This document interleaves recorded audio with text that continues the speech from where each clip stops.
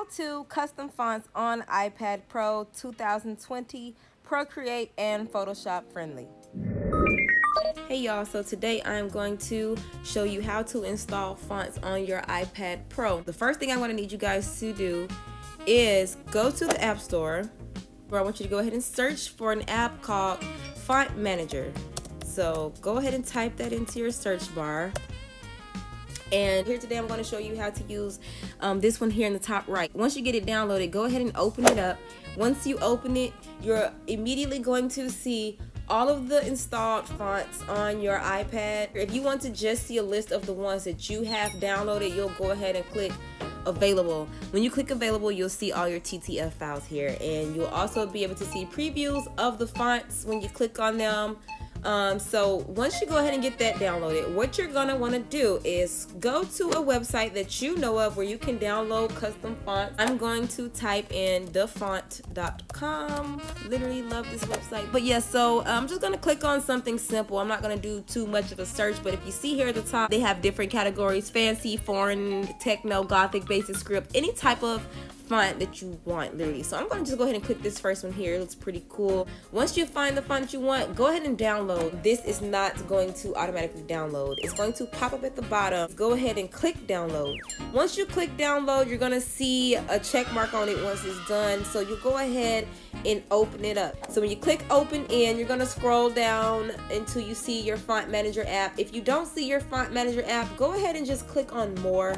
When you click on more, you're going to see all of the apps available on your iPad in general that can install these fonts. So go ahead and click on Font Manager. And when you click on Font Manager, it automatically brings you here and it lets you know that the TTF file has been extracted. So go ahead and press OK. Go ahead and click on your font. You'll see your preview there just to make sure that it looks like what you want it to look like. And then you'll go ahead and hit install up in the top right.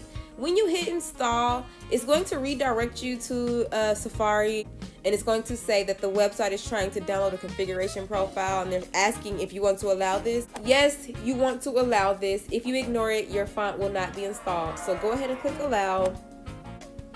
Once you click allow, it's going to say that you can review the profile and settings. So go ahead and close this. Go ahead and open up your settings. So when you go to settings, you're going to go to general, and you're going to scroll down. You're going to see fonts, and you're also going to see profiles listed separately. So to install the font, we are going to go to profiles. When we click on profiles, you'll see at the bottom here where it says configuration profiles. These are fonts that have already been installed, and the new fonts that you have downloaded that have yet to be installed will be at the top underneath the downloaded profile.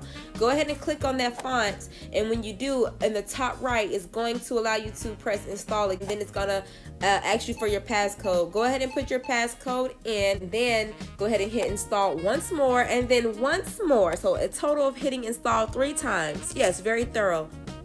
After you've done that, go ahead and hit done, and then you can actually go back to your font manager app, and then you'll see that your font has been installed. If you want to go ahead and get started using whatever program software you're using, go ahead and open up that application. I'm opening up Photoshop, and what I'm going to do is I'm going to hit my type tool, and I'm going to just type my name again, you know, why not? And what I'm going to do is select this. And then I'm going to go to the drop down menu on the right side underneath text, and I'm going to find my font that I just installed. It was called Victoria. I'm going to click on it, and it's going to change my font, and then you can change the size, you know, do whatever you normally would do, but that's how you'll get custom fonts on your iPad. So thank you guys for watching. I hope this video definitely helps someone.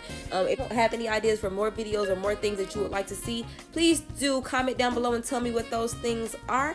And if you would, give this video a thumbs up and go ahead and subscribe, as well as hit that notification bell so that you know when I drop new tips and tricks.